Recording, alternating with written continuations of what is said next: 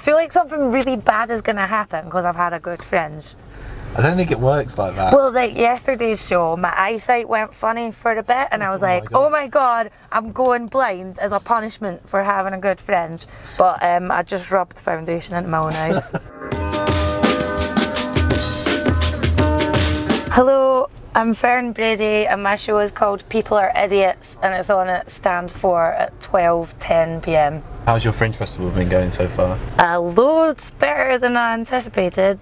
The show's sold out every day and the audiences have been nice, and I thought the Fringe was going to be a lot worse than it is. That sounds really smug, but no, that's fine. I'm sure they'll have bad Fringes in years to come. You're not from Edinburgh but from nearby, right? Yeah, I'm from Bathgate, which is 20 minutes outside of Edinburgh, and I'm living at my mum's in Bathgate, so that stopped me from drinking or anything. And so you must have been to the Fringe Festival as kind of like an attendee before?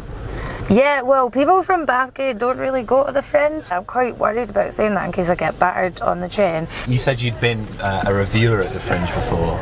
Yeah, in like the loosest sense of the words. I was really rubbish at it.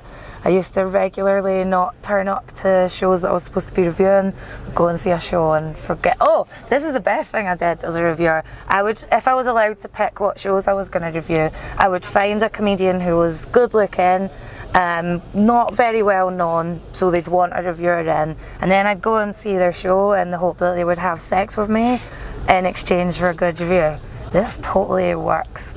You live in London now. Yeah. Originally a Scots comic, but coming back, do you feel like an outsider, or do you feel like audiences are like, oh, it's a Scottish comedian, like one of us kind of way?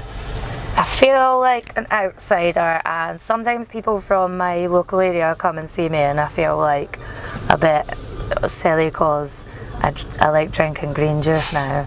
Do you mention that in your set? No, I mentioned that I like goat yoghurt.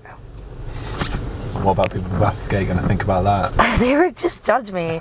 Like, I can never go back. My mum's had to get all this pretentious food in for me coming home.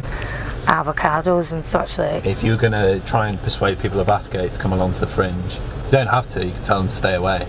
But if you wanted to, what would you say to them?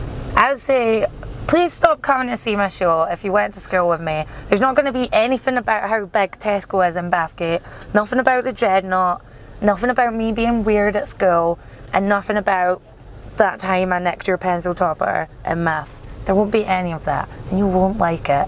Like when I was at school, people thought 3/4 length sleeves were mental when they first came out, so me reading out my meditation diary in my show isn't going to go down so well. Thank you very much for your time. Thanks. Cheers. Sorry if I sounded like a silly fanny.